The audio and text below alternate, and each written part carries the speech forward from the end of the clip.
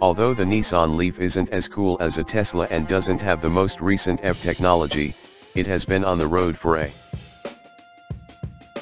long time and is an affordable and useful option for people who want to drive a zero-emission vehicle.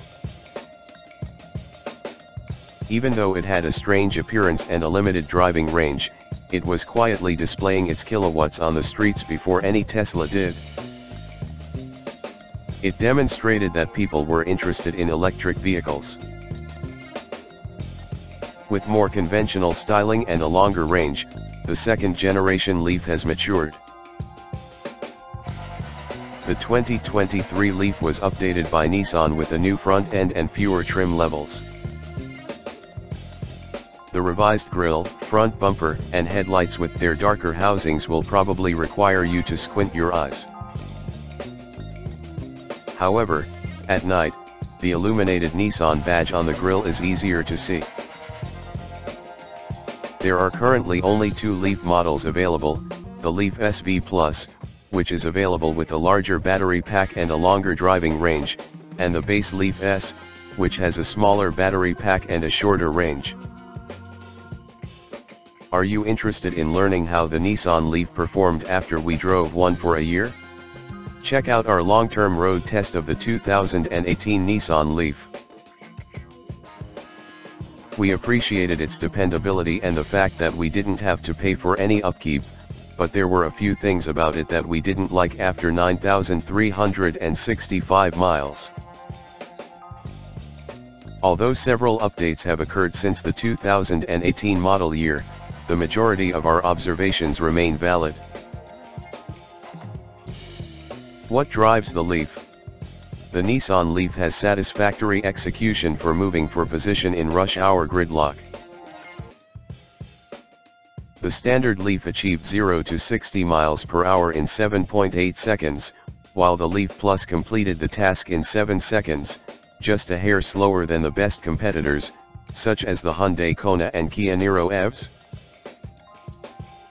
If you turn on the e-pedal mode, which gives you more control and adds a little fun to your daily drive, most routine braking can be handled by easing off the accelerator. The brakes feel smooth. The Nissan Leaf is ridiculously simple to drive, as are the majority of EVs, thanks to its smooth, instantaneous power and complete lack of shifting. Find the Leaf at a discount near you. How is the inside? Any seat has plenty of head and leg room. The cabin of the Leaf isn't very wide, but it feels right for its size. It might be difficult for some drivers to find their ideal position. The driver's seat may not be able to adjust down far enough for pilots who are the tallest because it is mounted a little high.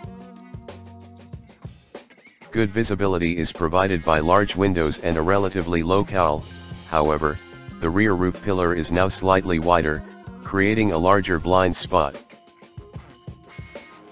Our primary complaint is with the shifter, which has its own user diagram because it is so bizarre. How is technology? The Leaf's touchscreen and support for Apple CarPlay and Android Auto smartphone integration are attractive to us. ProPilot Assist can be obtained by upgrading to the SV Plus trim level. It adds lane keeping assist functionality and a more advanced adaptive cruise control system to create a driver assistance system that makes freeway driving easier. How is storage going? The Leaf offers a great measure of freight space when the seats are being used. However, due to the seat's inability to fold flat, reaching maximum capacity is difficult. Up-front storage for small items might also be preferable. The glove compartment is average in size, and the box in the center console is small. The Leaf has doors that open wide and a roofline that is almost horizontal, making it easy to get in and out of for kids who are strapped in. Installing rear-facing seats is made easier by the ample back seat space. The 3 tether anchors at the top are simple to use, but the ones at the bottom of the car seat are a little bit buried in the seat cushions. Which Leaf is suggested? The base Leaf S comes at an appealing cost, yet its short driving reach probably won't be enough for some drivers. Nissan Leaf models. The compact electric hatchback Nissan Leaf of 2023 comes in two versions, the SV Plus and the base S.